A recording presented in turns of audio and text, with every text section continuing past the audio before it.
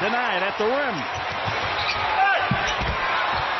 Tony Parker goes down. Michael Kidd-Gilchrist cleans up the foul situation. Ilyasova 4 behind Giannis with 5. Batum, Kidd-Gilchrist. It's down to 3. Defense.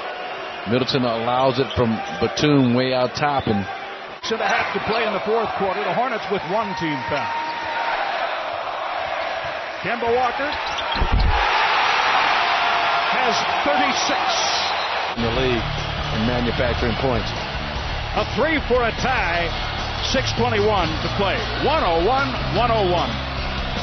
The Hornets on a 23-8 run over the last 6:06. Into Giannis. No whistle. And then the run. Giannis goes for the step through, Jim, but I thought he just could elevate right over Gilchrist. Now they put it into play. Middleton. He bounces off.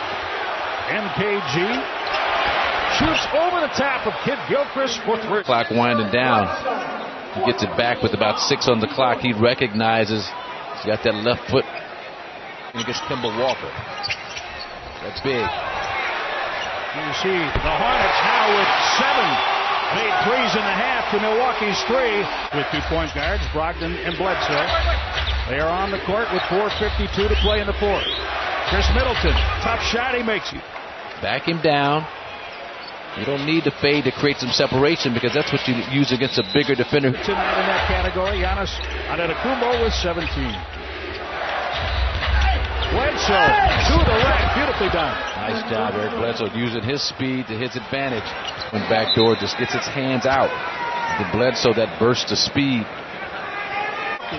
Trying to get out of Charlotte with an opening night victory. Walker wraps around for Hernan Gomez.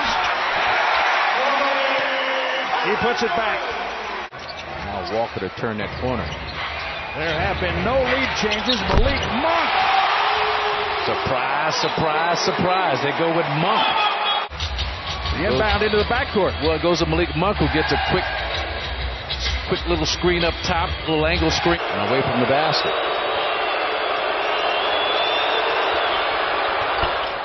Giannis hits 2.